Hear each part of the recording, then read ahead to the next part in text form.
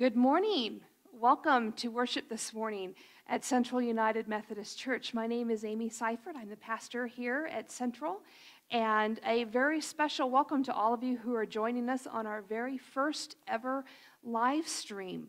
Before all of this COVID-19 epidemic and I guess pandemic at this point came about and became part of our daily lives, we at Central were working on being able to live stream our worship services anyway. So our timeline got moved up a little bit, and so through this wonder that is technology, we are able to worship this morning via technology, via the internet. And so if you are joining us by computer, if you are joining us by phone or tablet, we are glad that you are here worshiping with us this morning. If you are joining us via Facebook, I would ask that you would please, in the comment section below the video, just drop your name so we know that you were here. This is the way that we are taking attendance during this shelter-in-place time. And so let us know that you are here. If you are watching this video a little bit later this day or even later this week, drop the church an email to let us know that you worshiped with us this day. We are live streaming via Facebook, and so I have my phone here. I see everyone who is joining us for worship this morning. Thank you. If you have a prayer request or if you have a comment that you would like me to be aware of, go ahead and type it in. I'm not sure how much I'll be able to look at my phone, but I will try to do that, especially as it comes closer to our prayer time, so we can share the joys and the concerns that are part of our community. As we prepare to worship at this time, I would invite you to center yourself. It's been a crazy week for me. I'm sure it's been a crazy week for you as well. And so let's take this time to return our focus to the Creator, to the one who is in control even when things seem that they are out of control. And so whatever you need to do to be able to focus on this time of worship, I would invite you to do that. If you would like to take a couple of deep breaths, or if you would like to light a candle in your presence that reflects the Spirit being there with you, I would invite you to do that. Our music director, Karen Puckett, joins me today as well, and she is going to share a prelude with us to help us focus on this time of worship. So Karen, would you please share with us?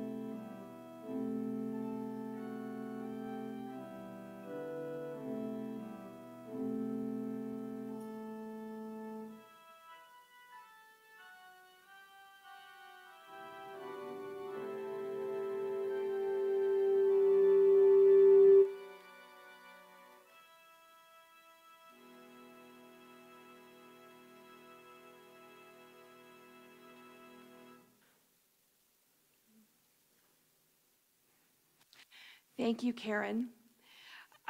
We are trying to make this worship experience for you be as much like it would be if you were sitting here in the sanctuary this morning. And so when we have parts of our liturgy for you to participate in, you will see those on your screen. And so the words that you will use will be there. So as those screens go back and forth, I invite you to be as participatory in our worship this morning as you would like to be. And so with that in mind, I would ask that you would join me in a call to worship. As those words appear on your screen, you would say the words that would be in yellow. So at this time, would you please join me? Our lives feel all disjointed, as though they were a valley of dry bones. But the Spirit of God will bring connection and continuity to our lives. The Spirit of God breathes hope into each one of us.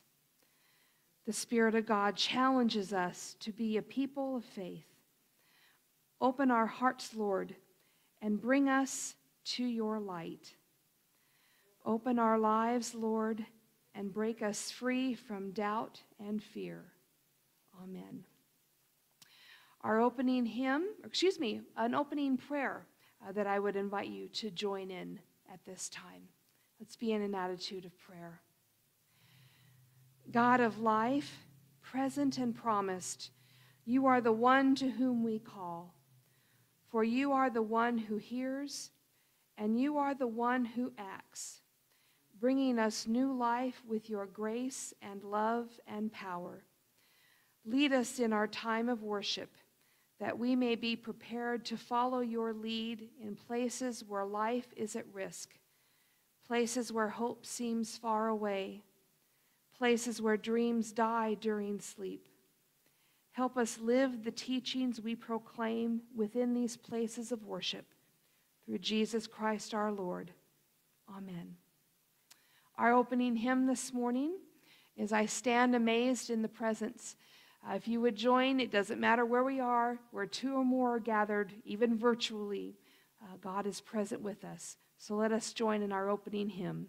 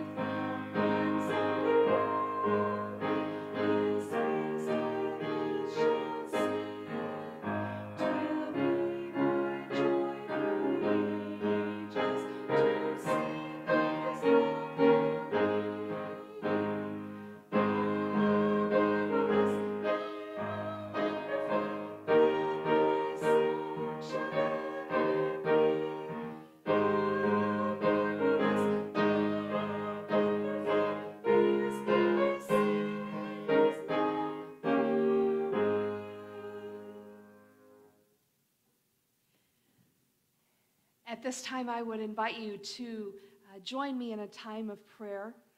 A little bit differently than we would normally do. I will open us with prayer, and then you will have a few minutes in the middle of our prayer to pray silently on your own for those that you are concerned about, to give thanks for the good things that have happened to you this week. And so at this time, I would invite you to join me in our time of prayer. Eternal God, we come before you with a mixtures of feelings and a need of confession. We hear of the sufferings of Jesus, yet resist hardship for ourselves. We set high expectations for others, but we resist them for ourselves. We clamor for attention to our needs, but are often unfeeling toward the needs of others in our world. We are lenient with our own faults, but severe with the faults of others. We are weak when things go poorly, and self-satisfied when they go well. We are quick to speak and slow to listen. We often judge on outward appearances before discovering the character within others. God, we ask that you be patient with us and that you continue to help us. Forgive us our foolish and selfish ways. Be patient when we slip and falter. Lead us onward in moments of despair and disequilibrium. Above all, make us ever aware that you extend your great graciousness and love to us. Make us also aware that we cannot pray and acknowledge your presence without also bringing with us all of your other children of this world. They stand with us this day. Help us embrace them in our concern, our sisters and brothers in Christ, the wayward and the hateful, the broken and the lost, the warring and the destructive, even our enemies, the suffering and the defeated. Help us to make room in our hearts for all your children, however unattractive they may be to us. Help us to be loving people and make room in our hearts for all. Cause us to reach out and to find that special task to which you would call each of us. Father, we lift our world to you. For those who have been affected by this coronavirus, God, we ask for your healing to be upon each of its victims. We ask you to provide strength and encouragement to those who are medical personnel who are fighting the fight to help make people well. Father, we lift to you all who are impacted in any way by this epidemic. For those who are wondering where the money is going to come from to pay their bills, give them your peace, provide for them. For those who are tending to children who are now at home, provide patience and peace to them. Father, we lift to you those whom we are concerned and worried for, as well as give you the thanks for the blessings that we have received this week. And each of us prays in our own voice.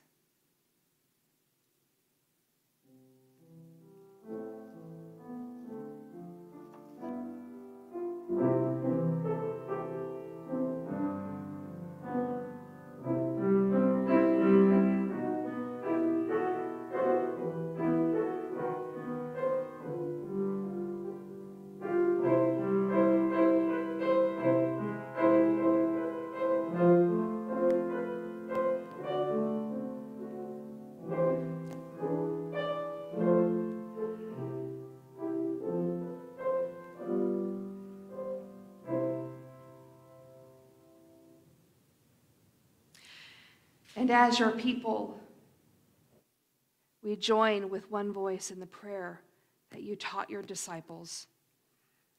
Our Father, who art in heaven, hallowed be thy name. Thy kingdom come, and thy will be done on earth as it is in heaven.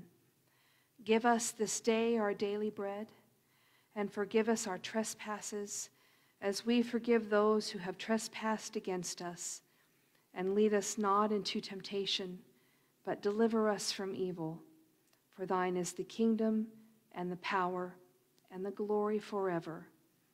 Amen.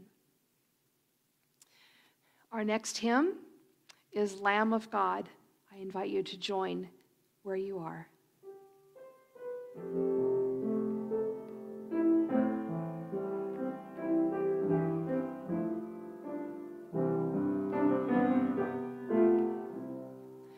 Your only Son, no sin to hide, but you have sent him from your side to walk upon this guilty sod and to become the Lamb of God. Your gift of love they crucified, they left and scorned him as he died. The humble King they named a fraud and sacrificed the Lamb of God. O Lamb of God, sweet Lamb of God, I love the holy Lamb of God. Oh, wash me in his precious blood, my Jesus Christ, the Lamb of God.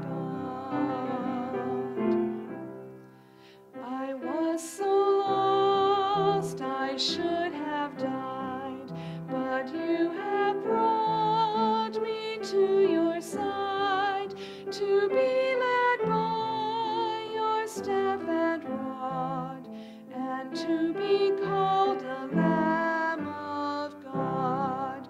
O Lamb of God, sweet Lamb of God, I love the holy Lamb of God.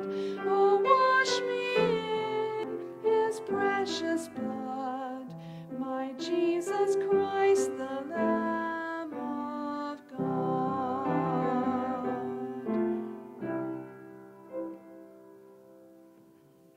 Amen. Well, we are continuing our walk with Christ during the final week of his life. This was our worship series before all of the shelter-in-place orders came in time. And during this worship series, we have been looking at lessons that we can learn from the final week of Christ's life, the final walks that he took, to see what those lessons teach us about our own spiritual discipline and spiritual practices. And I'm continuing with this series because right now, while we aren't able to meet corporately together as the body of Christ, those individual practices become even more important for us. And so we are working our way through the final week of Christ's life, and today we are looking at the events that happened on Wednesday. We have been using the Gospel of Mark, using his account of those final days for a specific reason, and that's because Mark was very particular, was very careful to indicate each day, the beginning of each day of that week. And so we've discovered that these events, it's easier to follow and keep track of the final days of Christ's life if we use Mark's gospel. And so far in this series, we've talked about a few spiritual disciplines. The first we talked about was studying Scripture, why it's important to know and understand who God and who Christ is. We've looked at worshiping, whether we do it corporately, kind of like we're doing right now, even though we aren't in the same room, we have still gathered together and are worshiping corporately, and how to do that individually as well. And the day of Wednesday brings us to our next spiritual practice, which is serving. And so let's begin by hearing the text from Mark about Wednesday. It starts in chapter 14, and here's what he has to say. It was 2 days before the Passover and the festival of unleavened bread. The chief priests and scribes were looking for a way to arrest Jesus by stealth and kill him, for they said, "Not during the festival, or there may be a riot among the people." While he was at Bethany in the house of Simon the leper, as he sat at the table, a woman came with an alabaster jar of very costly ointment of nard, and she broke open the jar and poured the ointment on his head. But some were there who said to one another in anger, "Why was the ointment wasted in this way? For this ointment could have been sold for more than 300 denarii and the money given to the poor." And they scolded her.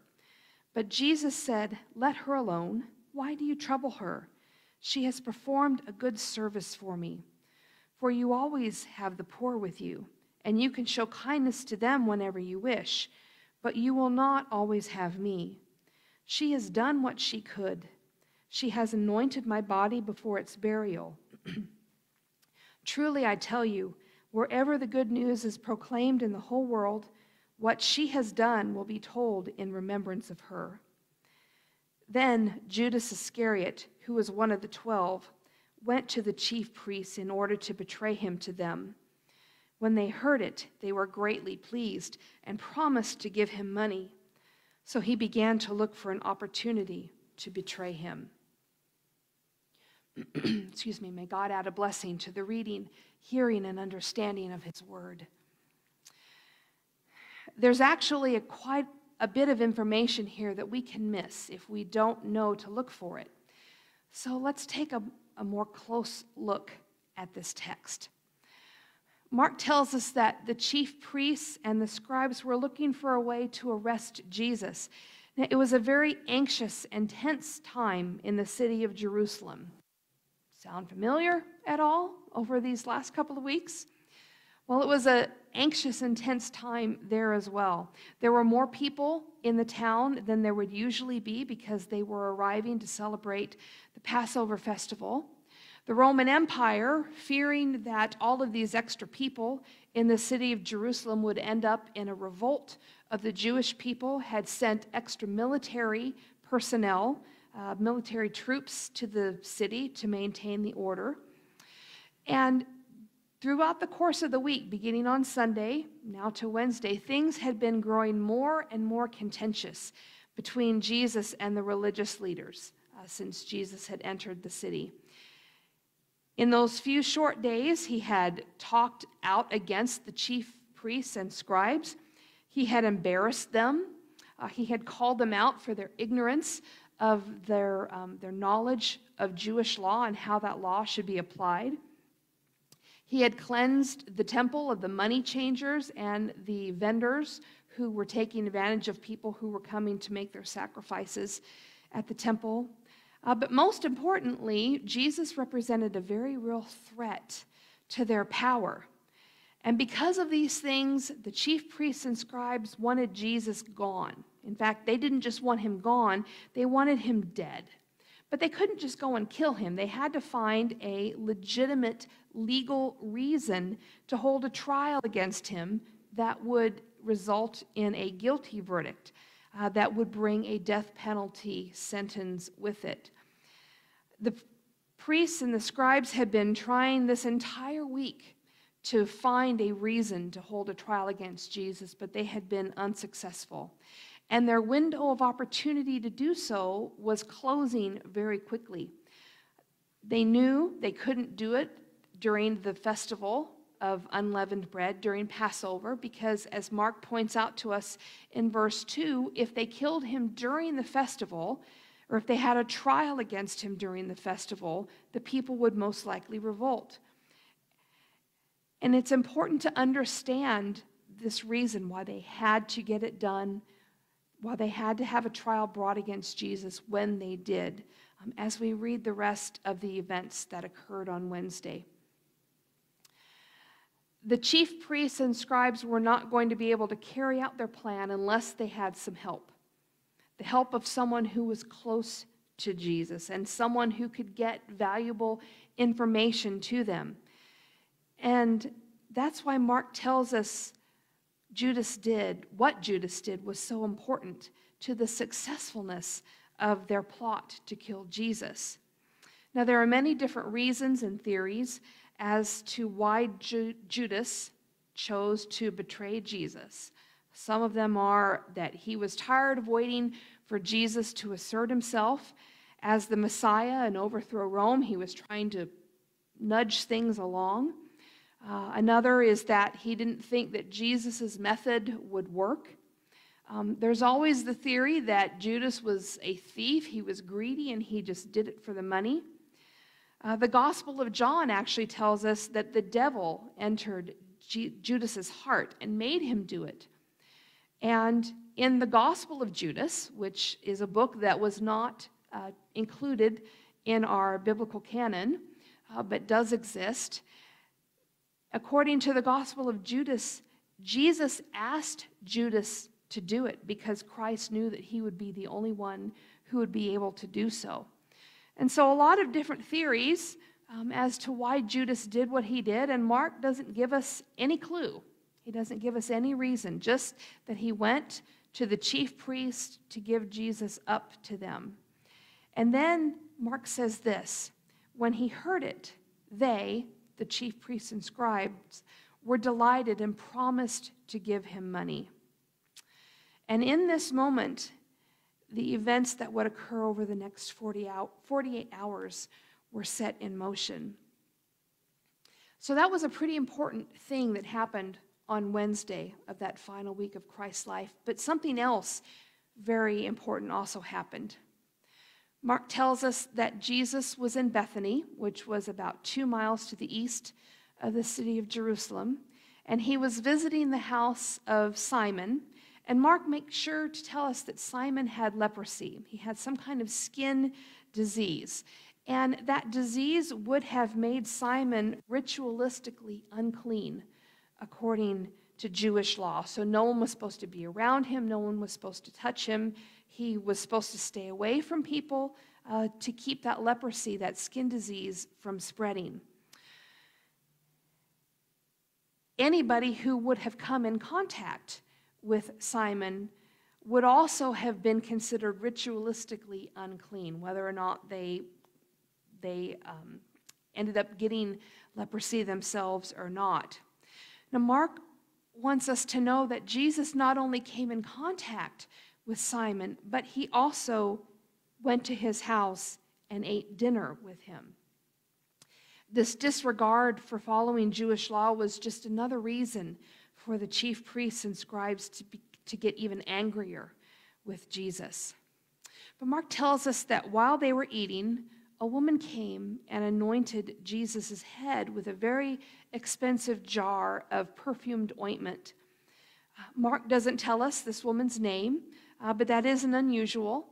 At the time the Gospel of Mark was written, it was a very patriarchal society, and so the name of a woman who did something like this isn't necessarily something that he would have even thought to include. But he does tell us that people started yelling at this woman because she had wasted such an expensive perfume. But Jesus stops them. He tells them to stop because she has done something very important for him. He says that she has anointed his body ahead of time before his burial. And again, there's a lot that we can miss just in that very simple statement if we don't know what to look for. And it has a lot to do with this next spiritual practice that we're talking about, serving. Notice what Jesus said. He said, "She has anointed my body beforehand before its burial." Let's look at what this really means. Jesus had been telling his followers multiple times, on multiple occasions, what was going to happen. That he was going to be betrayed, that he was going to be arrested, that he was going to be killed, and that 3 days later he would resurrect from the dead. Nobody got it. Nobody understood this. Well, almost nobody. this unnamed woman had heard these prophecies of death and resurrection, and she believed. She believed Jesus. She got it. And she did, as Mark reports, Jesus saying what she could. She couldn't do much as a woman in a patriarchal society, but she did what she could. She thought, if you, Jesus, if you are going to die and rise, I should anoint you now because I might not ever have a chance to do it afterward. Thus she takes the jar of ointment and anoints his head. What this means is, for Mark, she was the first believer. She believed what Jesus said without having to wait to find an empty tomb a few days later. She believed what Jesus said. And for us, she is the first Christian. She was the first person to trust in the promise of Christ's death even before it happened. So for us, she also models the kind of servanthood that we are called to exhibit as followers of Christ. Now, Judas was a servant. He had followed Jesus for 3 years, and he had seen everything that the rest of the disciples had seen, and he had done what Jesus had asked him to do. But he wanted to do it on his own terms. He wanted to do it the way that he wanted to. He wanted to do it the way that he thought things should be done, rather than doing what Christ wanted. This woman, on the other hand, was the complete opposite.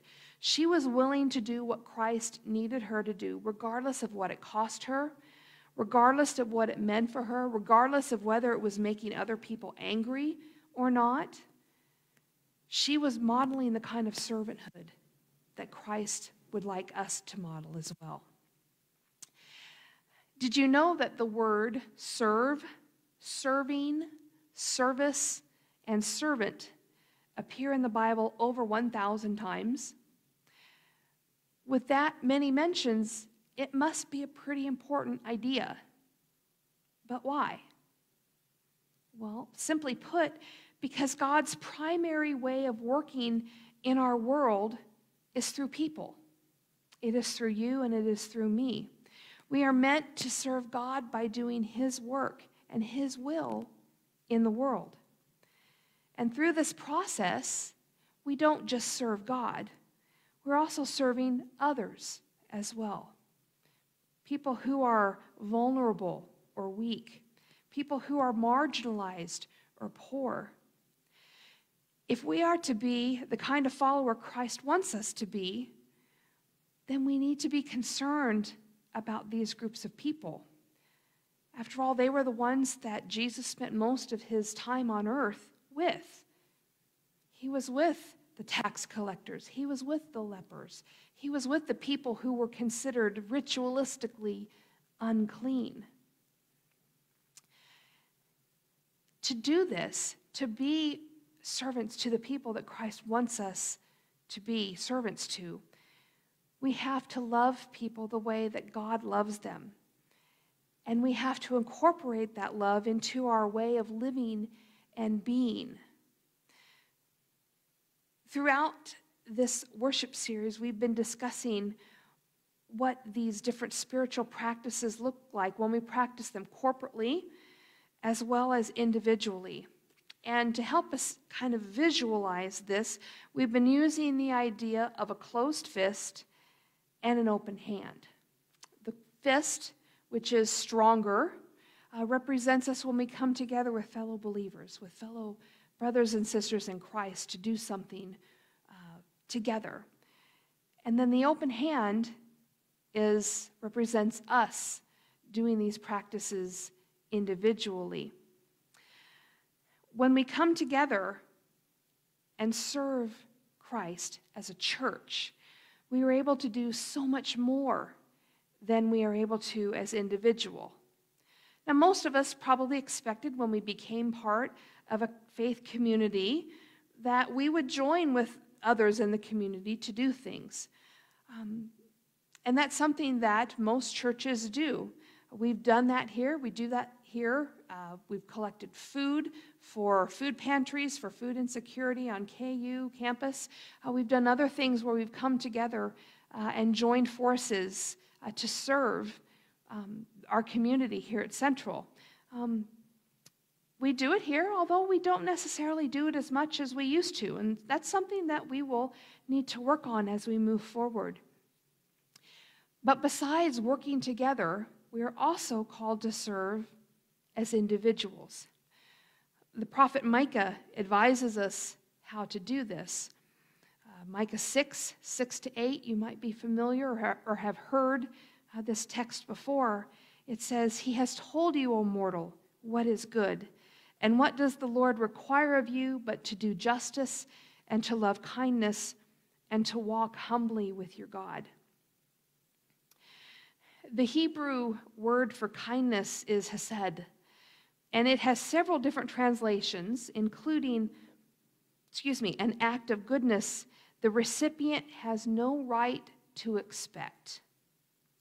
Christians know this idea by something else. It's called grace. And we are meant to show grace, this undeserved kindness to others as it has been shown to us by God.